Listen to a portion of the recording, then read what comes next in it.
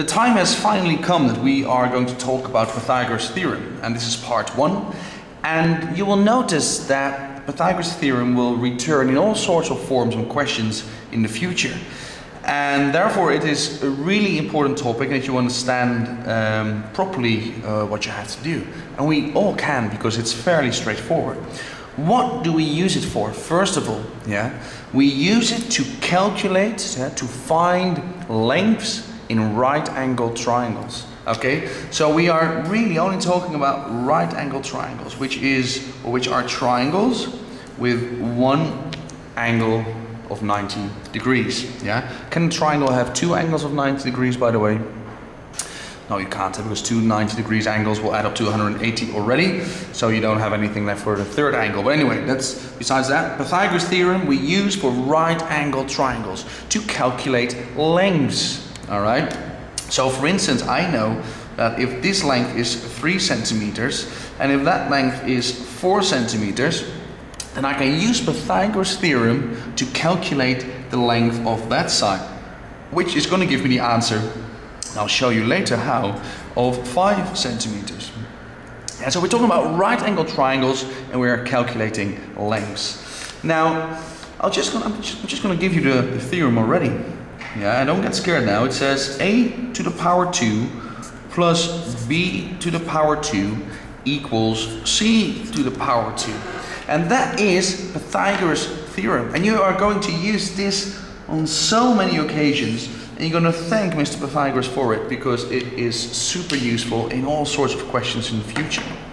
Now, what are A, B, and C? A, B, and C stand for the sides of the triangles.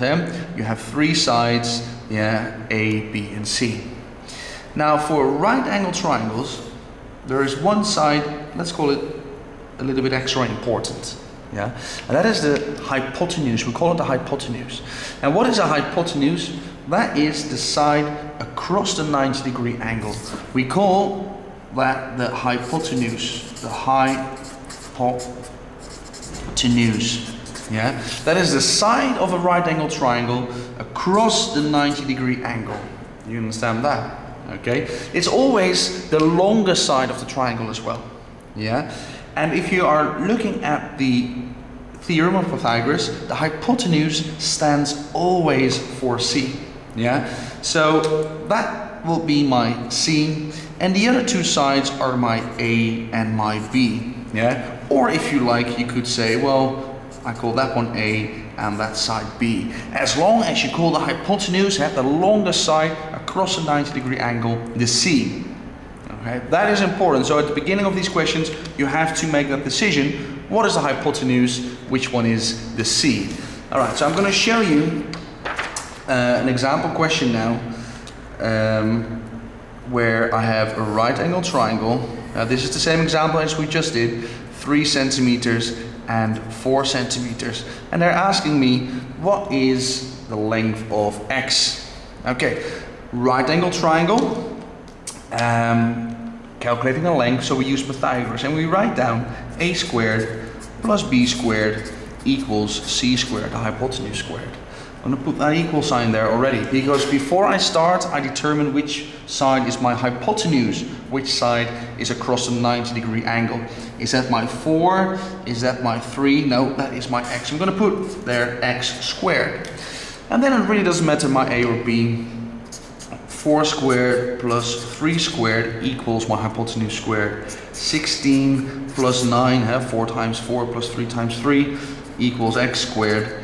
That is 25 equals x squared. So x then will be the square root of 25, which is 5 centimeters. So the answer is 5 centimeters. And that's what I said before already. A squared plus b squared equals c squared. Pythagoras theorem. Okay, I'm going to have a couple of videos on this theorem where you will exercise to identify the hypotenuse.